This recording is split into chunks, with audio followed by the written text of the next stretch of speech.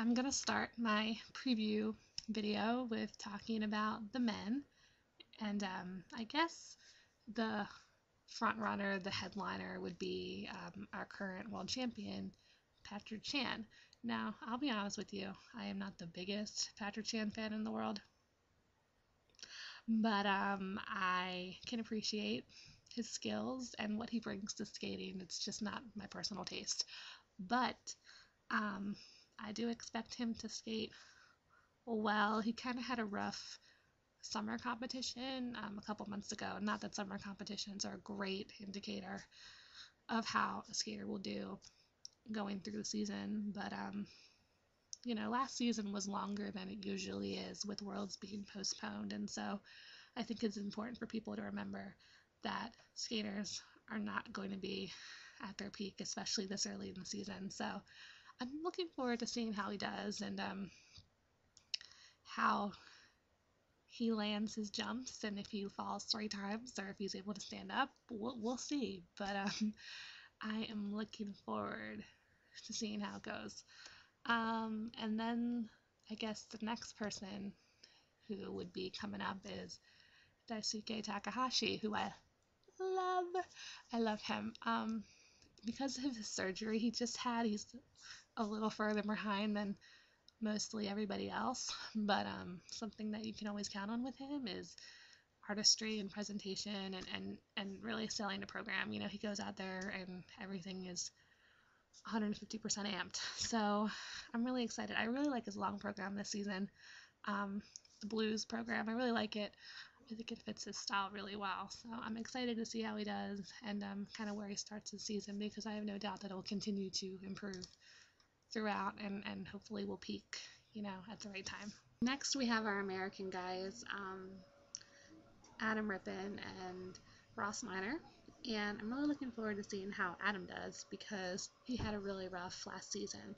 He didn't make the world team. He's had a lot of time to kind of reinvent himself and really work on what was missing in his skating and his consistency.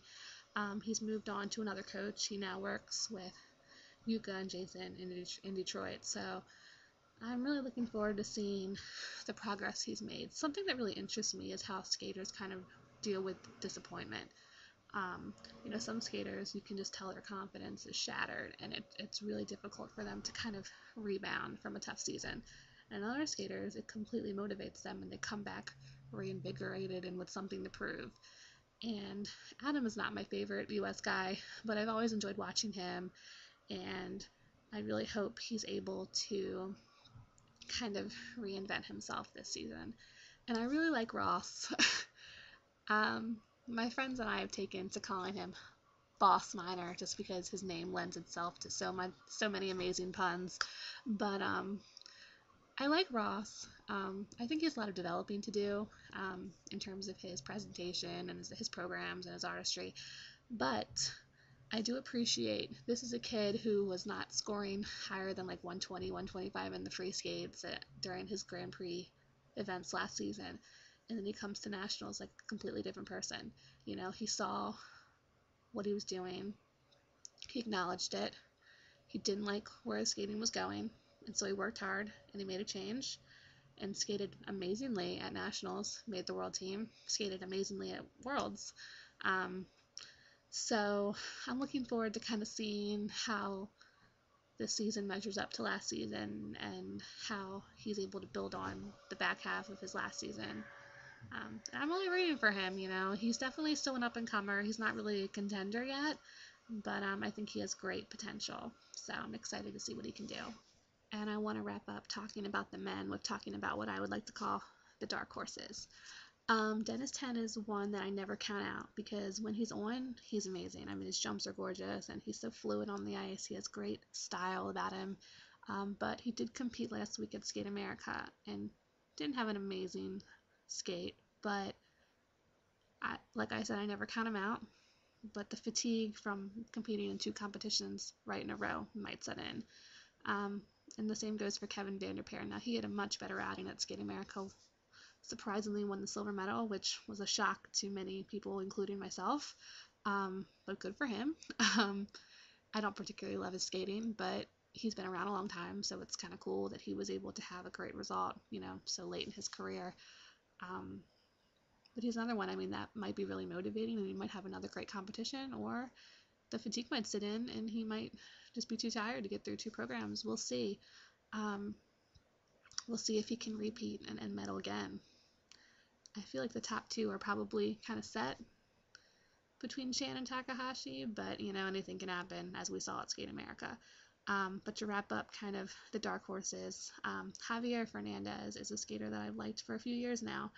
And he is back with a new coach and finally a new long program. If I had to see that drunk pirate program one more time, it was going to drive me crazy. I liked it the first few times, but then after the next season, I was just over it. But I've heard a lot of great reviews about his long program. I wasn't able to watch the practices. I was at work.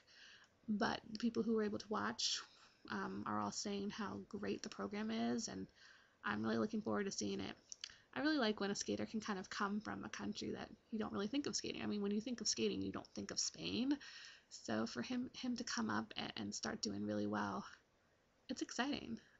So I'm really looking forward to seeing how he does here, and hopefully he can kind of play spoiler and maybe quite possibly end up on the podium. We'll see. Now I want to talk a little bit about the ladies. The ladies have finished really stacked here, and I'm really looking forward to kind of seeing what goes down. The person I'm most looking forward to kind of seeing where she fits in is Elizaveta Tuktamisheva. I can't say her last name yet, so I apologize because I know I butchered it, but you guys know I'm talking about little Liza. She's cute. She's adorable. I prefer her to her Russian baby counterpart, but I don't know. There's something about her that I like. She did really well at the Japan Open about a month and a half maybe ago. I don't remember how long ago it was, but I really enjoyed her there, and I'm looking forward to seeing how she fits in on the Senior Grand Prix. I don't really pay that much attention to junior skaters just because I like to wait until they get to the senior level and they're really able to prove themselves, and they start to grow artistically and start to add bigger tricks and things like that. So I'm very much a wait and see type of person.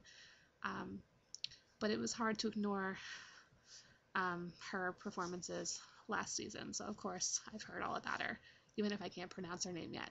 But I definitely expect her to be on the podium, possibly win. So I will see how she does. I'm really excited. Along with her, we have the American Trio, which almost looks like a long program free skate warm-up at Nationals.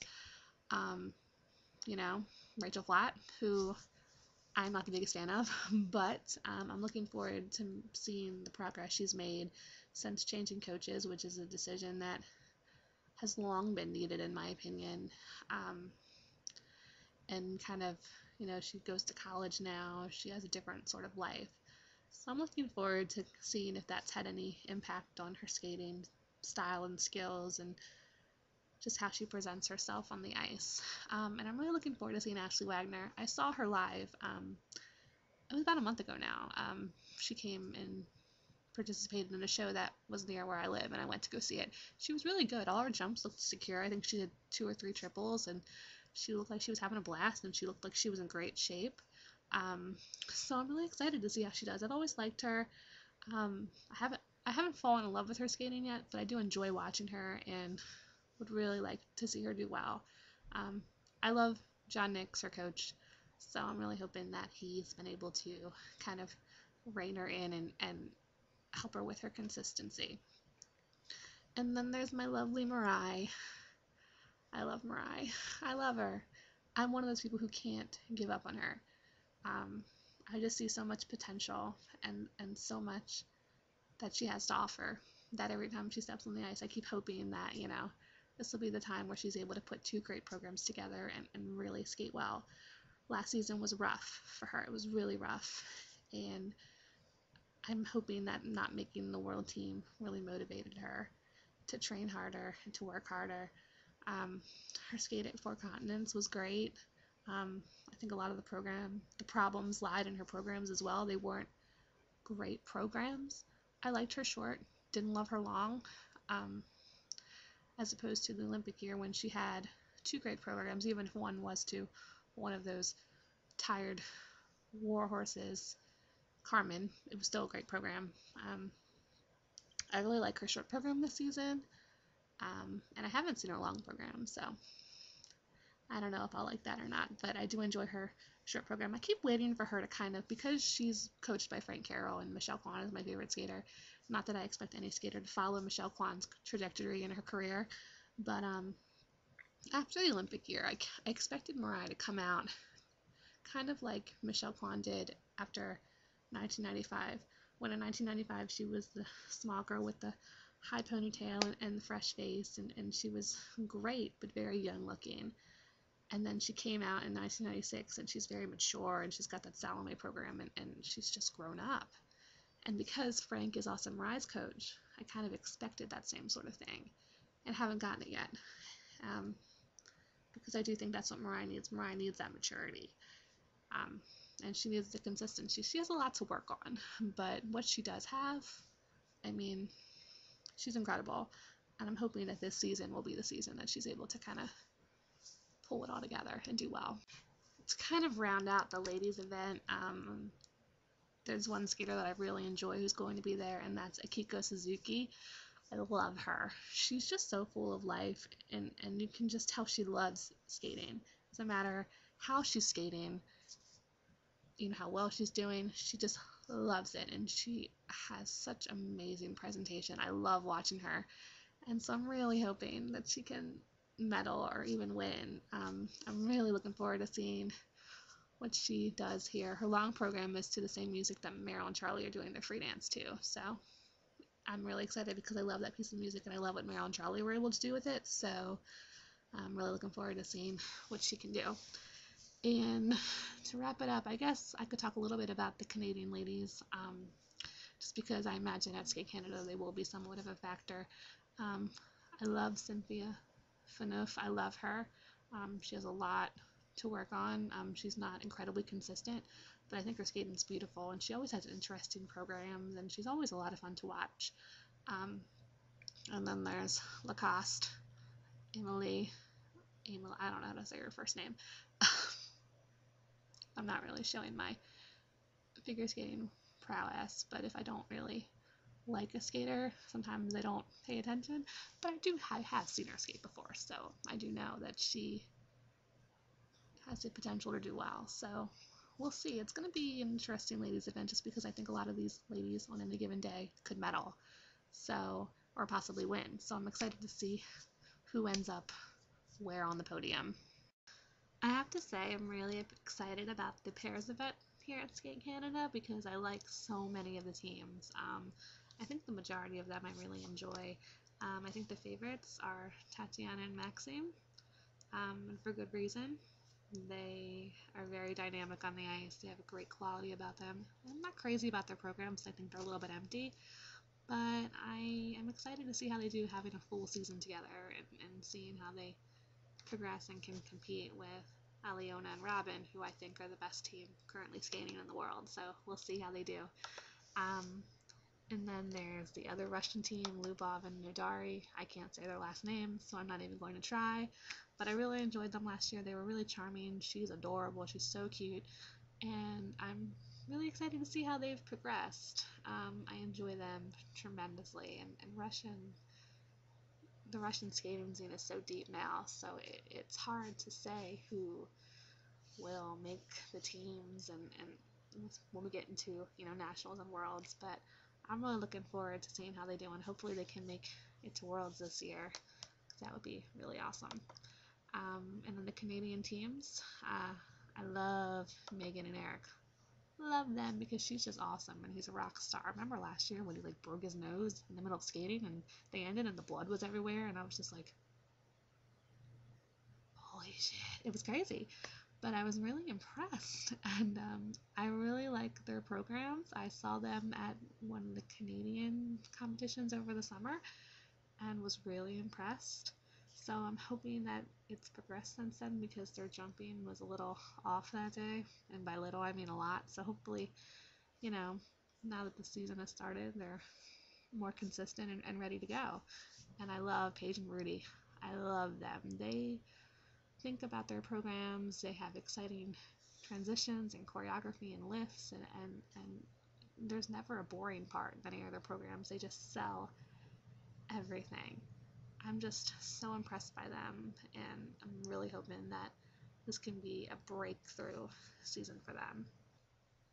And then we have two teams who I think could really play spoiler here. We have Wenjing and Kong, who are the up-and-coming Chinese team, but they have amazing tricks. They have a quad twist, and they try quad throws, and they just have incredible tricks. I'm not sold on their delivery and their presentation. They have a lot to work on in that regard, but I mean, in terms of our athletic ability, hands down, amazing. So I'm looking forward to seeing what they throw out and what they're able to land. Um, and then there's the Japanese team of Narumi Takahashi and Mervyn Tran, who I love. They have such great programs. Again, really intricate choreography. You know, they're a team that you can tell really thinks about their programs and what they want to do with them, and they try new and innovative things, and they're still an up-and-coming team, but they're a team I think have so much potential, and I'm really hoping they're able to start fulfilling it this season, because I really want them to start having great results, because I definitely think that they're deserving. And then for the dance event, which in Canada should be really exciting because the Olympic champions, Tessa Virtue and Scott Moir, are competing again for a full season this time around. So I'm expecting them to win very handedly. They aren't my favorite team, but like Patrick Chan, I can appreciate them. I really enjoy the rivalry with Meryl and Charlie, because I think it really pushes them both to do well and continue to improve. So I feel really lucky that we're able to watch them push each other, to be able to push each other rather. So yeah, we'll see. I prefer, as far as Canadian dance teams go, I prefer Caitlin Weaver and Andrew Pojay. Me and these names, I swear I love skating, but for some reason I can't. The names are just not working with me tonight. I really love them. They have such a fun, sort of light, airy quality about them. I don't know, I just really love watching them. They look like they have the best time out there, and I'm really hoping that they can continue to improve this season and just continue to get great results. I really enjoy them. I also really like the Italian team, Anna Cappellini and Luca Lunate. I really enjoy them. Last season was rough because they weren't able to compete very much, so I'm excited to see that they're back. I love Anna. I just love watching her. She has such a wonderful quality about her, and Luca is just, oh my god, so cute. But I think the team I'm most looking forward to seeing is Ekaterina Ryazanova and Ilya Tkachenko. Again, you Russians, you're killing me.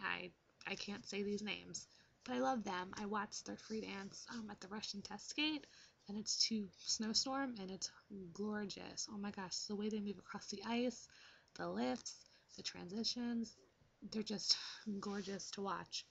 I much prefer them to their much more hyped Russian teammates in Elena Ilinsk and Nikita Katsalakov. Again, the names, I'm just done apologizing. I just can't say them.